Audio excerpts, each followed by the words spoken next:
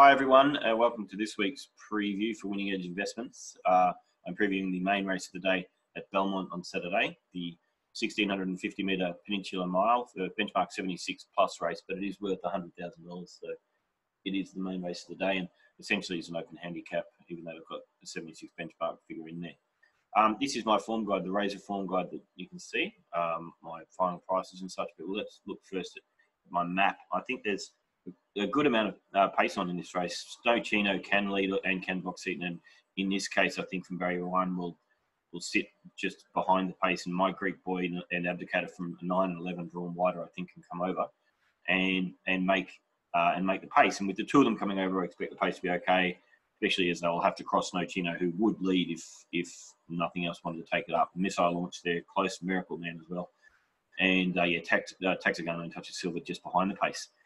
Double digit may have a little bit of an issue there. Might have to go back to here, or might be able to slot in there. It's obviously not an exact science working that out. But yeah, the pace should be okay. Those back there can get their chance to run on with what I think will be an even tempo.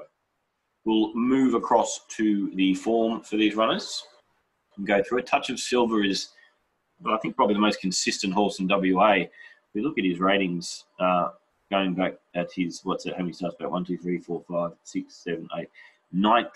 His ninth run back here in March, he managed to rate 105 and then went 103 winning. The yellow highlighted lines are wins. Then 105 winning again, then 104 winning, 104 not winning, 104, 105, 105, 103. So he has done within 2 points of his top in 9 runs in a row. So he's obviously ultra consistent. He, of course, pays for it up here with 61 kilograms now. He's gradually gone up in the weights discrepancy, 57, 57, 58 and a half, 6 and a half, 58 and a half, all the way up now to 61. He's paying for it at the weights, and he might just be tapering a little bit. His 103 last start, it's a video kind of, he petered out final 125. Yeah, his run sort of ended. Because of his ultra consistency, I've given him 105 and a half because he's so solid. But to be honest, he might be in need of a spell. The weight is telling for him now, and it makes him a $23 chance for me. Abdicator went very well first up, going 106, and then another one who then just couldn't repeat it second up. They often do that, as I've mentioned several times before. Third up, maybe he can bounce back. We had it in the map over here. He can get over into the breeze, hopefully, but he may have to do a little bit of work. I've given him 105 and a half, makes him $17 chance in my market, and he's $11 in the real market. My Greek Boy will get it across on the map, is what I was suggesting. Might have to work as well, but at least can find the rail if he does cross Snow Chino there. He has had 119 days off prior to this prep, but hasn't done anything so far, so I need to see a little bit of improvement before I could mark him up, and I've made him $102, $57 chance. And he's similar, he's $51 in the real market. Kalur Bazaar, I don't give much of a hope to. It just hasn't, he didn't handle that second up, but it just needs too much. 7-year-old had 482 days off prior to this run here, and just, he needs more than 104 probably to win anyway. Double Digit, the one who I'm potentially getting back and wide, he's come back in good form and really found his top around those 102s, 103s, and you can see back here, that's around his top. And he came back going 99, 103, 99, 102, 103. And he was okay with his 103, and he's solid. I'm happy to give him that 103 again, but he'll probably need more than that to win. It makes him a $31 chance for me. Taxagano is in good form. 1, 2 back, and went 103, and then went better, going 106 after being wide. He's racing quite well, and I've given 105. 105, actually, to be honest, might be a little bit stingy. More like 105 and a half, because he was wide here for a little bit of this race when we went 106. He can map well, and this trip is not an issue for him. He performed okay back at this trip back in the past. And so, yeah, my initial mark, 105 now, probably, he might even be up at 106. 105 and a half, 106 would be the right kind of mark. As I said, it's not an exact science. It's really, the art is working out these half points and points and working out what is the right mark to give this horse. Yeah, and it's a good one. I mean, he maps pretty well. If we go back here, he maps just behind them. Even though he's drawn 10, he maps just behind them. Yeah, so well, 100. We'll go with 105.5. Makes him a $10.70 chance. He's about $8 or $9 in the real market. It makes it quite similar, but he can win for sure. Fire-esque, inconsistent, but well, not so much inconsistent, but doesn't hold his peaks. He did this 104 when there was mid-race pressure that actually really helped him swoop over the top of them late that day. And then he went okay here, but he was a bit one pace and couldn't hold it. We'll give him 102.5, makes him a $34 chance. He's about that in the real market.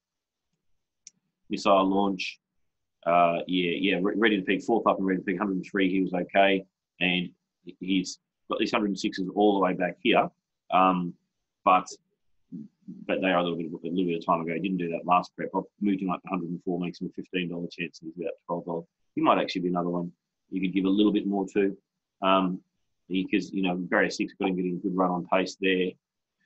103 there was okay, so you could go maybe, as I say, my issue is the 105s were back a little while ago now. That one's the 19th of May, 2018, so more than a year ago, and those ones obviously earlier. But you could potentially do that and have a $12 chance. Free trades racing well, won well last start, going 106, and found the line pretty well. Here he's very solid as well, 105, 103, up to 106, and backs up a week later. My issue with him is the 1,650 metres. I don't believe he's done anything like this trip before, going down. No, this is, in fact, the 1,400 last start was a new distance for him then on its own, let alone going up another 250. So I haven't quite held him on the 106, given the 105.5. But he does map quite well as well. I mean, he's back here, but you'd hope that you could get out somewhere away from that rail. He might end up sitting too wide, for example. With a bit of pace on, that's okay. But for him, it's about if he gets the 16.15, we won't know until he tries. No staying it. Another last start winner who's racing fairly well. Did 104. I've held him on the 104 there. Another one who's off pace. He's actually quite a long way back, but he gets an extra 50 metres. He's fourth up. He's actually got 105 back here. So I'll give him. So I initially wanted to move him up a little bit, 104.5, 105, back a little bit. In fact, he will be well back. $11 chance. He's $8.50 in the real market. I should say free trade. I was $6.80 in the end. Giving 105.5, made free trade $6.80, and free trade's $4.60, $4.80 in the real market at the moment. So no value. In fact, none of them have been over my assessed prices yet. So no saying at $11, as I said, about $8.50 in the real market. Battle Talk, inconsistent horse back here, 108 would win this race comfortably at the Belmont 1600. He had Pike, and he gets Pike again tomorrow. But then he is absolutely tapered in his form. He's very, very hard to mark. As an example of the difference between ratings, if you give him 108, it's a $2.50 chance. It's currently $11 in the real market. I'm not giving him 108. And so he's a hard one to work out. 104 might actually be a bit better, which is 2 lengths off his peak and a level better than this. Pike on. It's just inconsistent, and it's very hard to predict what he'll do because there's no reasons for his peaks and failures. They just happen at similar kind of circumstances. Like it's not sort of, he fails on the wet and back on dry, he goes well again. He fails under the exact conditions he succeeded in the start before regularly. So he's a hard one to mark in that respect. 108 mile, 106. He's won on the soft, as we see down here, and he fails on the soft here. It's all similar trips and same track. He's just a genuinely inconsistent horse. On his day, he's good enough. Will it be tomorrow? Who knows? Miracle Man. Fourth up and backing up, which is what I like. I like horses early in their prep backing up. It says to me that the trainer thinks they're ready to peak. His issue is his peak is probably not good enough. 103. Well, he needs a new peak basically, and he kind of got a base for it. Like he's done all these high 90s figures, and then held all these hundreds figures through here, which says to me, well, maybe he does have 105, 106 in him at some point on the right day, and which is a level above these ratings here. So, because in 1, 2, 3, 4, 5, 6, in 7 runs last prep, he rated 100 or 101 in 5 of them. So that says to me that he was pretty comfortable doing it. So maybe he does, but I can't be sure. I've given him 103 and makes him a $15 chance. So like if he could come out and find 105, he's right in the race. 106. It's a matter of if he does. You've got to be certain on projection to give it to him. He's had a lot of runs. If he was more lightly raced, I'd be probably pushing a little bit high. but he could do a new level, especially because he's come back well and held it. He didn't come off his 101 like it was a big peak. He did 101 first up and then 99, within a length of it. 98 this one, fourth up now, backing up. Yeah, if he's going to do it, this is the kind of circumstances to do it. So 103, 103 and a half, 104. The mark is somewhere in there with him. And again, it's the art of finding what the right figure is. Lastly, Snow Chino, who's the race favourite. Now, Snow Chino is going really well, won 3 in a row, 98 here, and then goes 106 when he won really well, bolted in that day, and then held it, going 106, going up 3 kilos in weight, still won by a length and a half, 106, 106. So they're obviously they're top. I don't necessarily think that she's certain to keep holding it because horses don't just keep holding it. They eventually come off. So whereas I thought that she probably would 106 again there, or close to it. Yeah, I've taken her back a little bit to 105. If you give her the 106, just blindly hoping that she'll do it, then she becomes a $3 chance. And she maps, really well. She'll either lead or get the right run. So she'll get every chance to do it. But my query is winning 4 in a row, doing 3 peaks in a row. Eventually they come off their peak. I've taken her back 1 point, and it makes her a $4.10 chance with those other adjustments. And she's $3 the real market. So again, unfortunately, she is underneath the odds that I am. And at the moment, they basically all are. So at the moment, this is not a betting race. Unfortunately, it'd be nice to have a nice bet like last week in the preview and say, yep, we've got a good thing. And so, yeah, just get on punters. That was really nice last week and proved to be correct. But at this stage, I won't be betting. There's my top 10 in order. Snow Chino, $4. So I'm right. So with those little adjustments we just made in the run there, Snow Chino I'd have now at $4.10 chance. Looking at just TAB fixed odds, Snow Chino is $3.